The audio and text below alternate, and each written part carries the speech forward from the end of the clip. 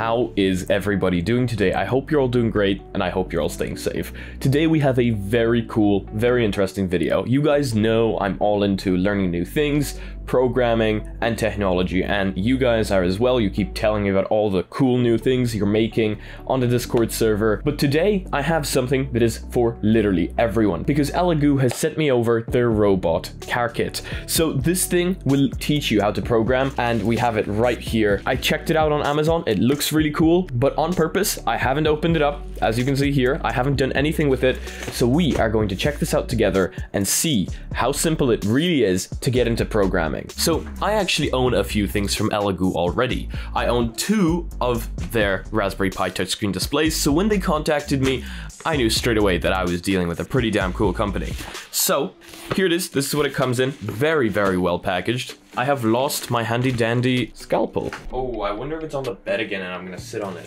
Also, please let me know what you guys think of this kind of new style of videos, because it requires me to do a little bit more editing, but I think it might just look a little bit more fun. Also, I finally started adding background music. A lot of you were asking for background music. It's finally here, so let me know what you think of that.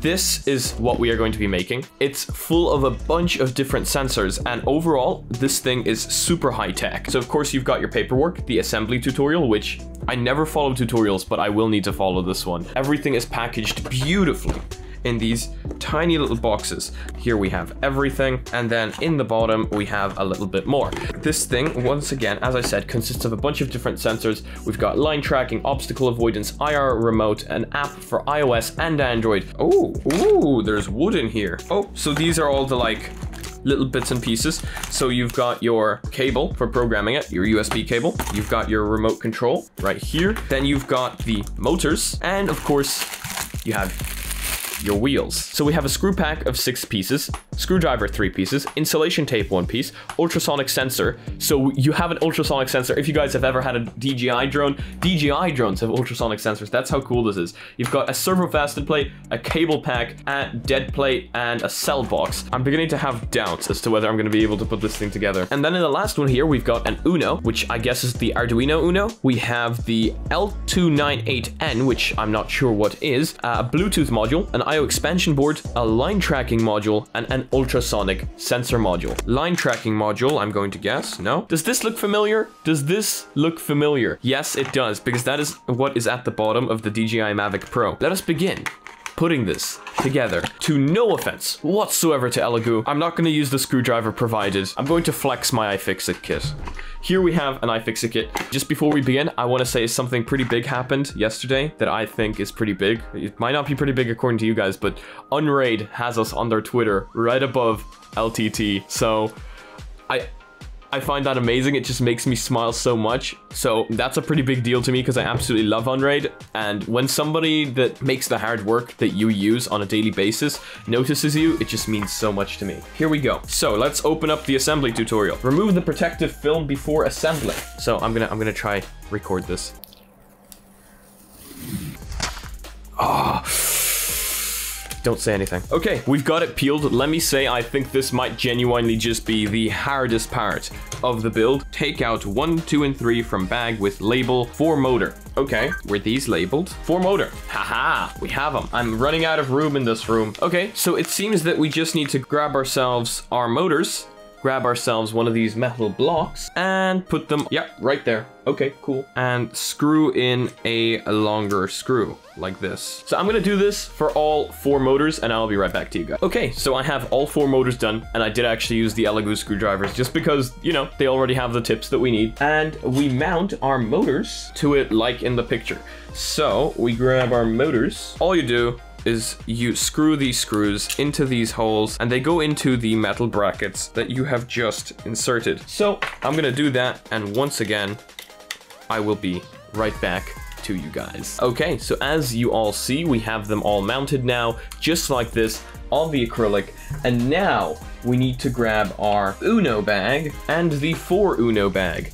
So I have the 4 Uno bag right here. Now this needs to be mounted in the very center. So again, I'll be right back to you guys once I have that done. Okay, I've put on a hat because my hair kept going into my eyes, but here we have it. as you can see, the screws are mounted from the top to the bottom and held in by washers. So now moving on to the next thing that we need to do, we need to plug in all the motors. And of course I mounted this the wrong way around. Okay, now that we have it mounted the correct way around, let's plug in all the motors. And that is very, very simple. All you do is you quite literally just plug them in to the motor controller board right here. This is what it looks like. Moving on to the next step, we grab our line tracker module, which seems to be this one. Okay, everyone, I have it mounted. So this was actually pretty simple. You take your standoffs, you stick it through. The line sensing module is right here, and then you just put 4 screws through it. All I needed to do was take a look at the picture, because yes, everything is outlined in pretty damn cool, very simple pictures. So I've now moved on to the second acrylic board, and I have mounted the Arduino. Also, the Arduino is only mounted with 3 screws. So in case you guys ever are doing this with me, yeah, it's only 3. So I've just placed the expansion board onto the Arduino, and once I put this on, it seems we have completed our little Arduino tower. So there you go. That's what it's supposed to look like. We have the Arduino at the bottom, our expansion board, and then this little module right here. So I've just mounted the battery pack right here, and all you do with the battery pack is you just plug it in to your expansion board right here. And don't worry, it's not actually on until you flick the switch right here on the side. So plugging this in doesn't make it live. So I've just mounted the ultrasonic sensors to their boards, and this is the first time I've had to bust out the iFixit toolkit. Because these screws were just so tiny, I felt so much more comfortable holding this. Here it is. Ultrasonic sensors. So now I've mounted the little perspex. This is how it's supposed to look, with the cable coming out right here and the longer end being right here. So now everything gets mounted onto this, the cable comes out the bottom and then gets routed in through this hole right here and then gets connected straight to the controller board, right onto these 3 pins here. So the great news is we're ready to start connecting everything together using these cables. So I'm going to grab them right away. So first we need a 4-pin cable from the back of the ultrasonic sensor into the expansion board right here where it says sensor. They're all labeled, so you should be able to find them pretty easily. So now I need to get this on top of that using standoffs. So I've got it mounted all together, as you can see here, with the big hefty metal standoffs. And now I'm guessing it's just time to plug everything in. We get our 1 2-piece cable, which is this one right here, and we plug it in from the power right here at the very top into the 2-pin at the bottom right here. Now this might be slightly hard to do with the top on, so this may have been a better thing to do with the top off, to be honest. I've got it in, so that goes in right there into the power. And then we grab the next cable, which should be 6 cable right here. And that goes into, well, the only 6-pin one in here, so the very tippity top, and then into the bottom once again. And now the very last cable goes into the 5-pin right here, and then that goes to the very, very bottom to that controller board at the very bottom right here. So we need to route that over to there through these holes. The bottom is now connected. So that's everything connected. We're pretty much almost done. Now we just need to mount the wheels. Okay, I've got the wheels on. I just released today's video. So apparently they've already uploaded a program onto this to make it work. So I think all we need to do is flick the switch to on. Everything just lights up. I heard something move. We have succeeded.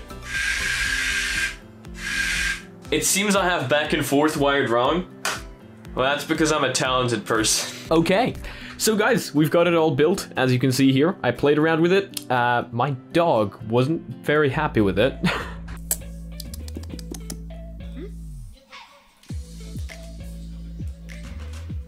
But apart from my dog, everyone loved it. And of course, this thing is fully programmed when it arrives to you, but that doesn't mean you don't get to program it. Of course, there's an Arduino Uno on it, so if you want to play around with that, you get the cable to play around with this completely. There's also a simple programming app in the mobile phone app, because let's not forget, this thing runs Bluetooth. And of course, I was playing around with that after I fixed up the direction, because of course I messed that up, because if there's something that you can mess up, I'll find it. So after I fixed up the direction this thing was supposed to be going, I connected it straight up to the mobile phone app. And in the mobile phone app, you have a few pretty cool features. Of course, course, you have the line following feature, which comes default on the remote control as well.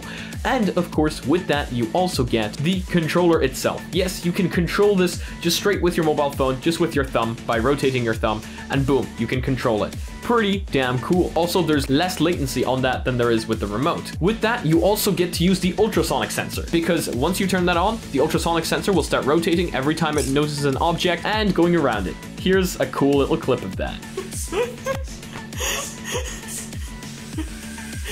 Oh my god, it's so cool. Oh. It's like a Roomba getting lost in the wild. So, I mean, is this a great little way to start yourself on programming and building robots? Absolutely.